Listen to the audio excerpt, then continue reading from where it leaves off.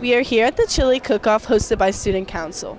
Students show off their cooking skills in hopes to win a pair of Cavs tickets. Let's see who wins. Participants serve chili to attendants and judges. Attendants could top their chili off with a variety of toppings. What was each of your favorite chili and why? My favorite was chili number 2. Mine was also chili number 2. And why? It was a little different. It was like a little sweet, but not too much. It was pretty good. I have to agree, the sweetness was really good about it. What was your favorite chili and why? My favorite chili was number 3 because it was really good and it was kind of spicy, but I don't know. This event was much more formal than in past years. Attendants could vote for their favorite chili before leaving for the basketball game, and the winner received a golden ladle and bragging rights. Part of the school orchestra also performed throughout the night for background noise. How does this event bring the community together?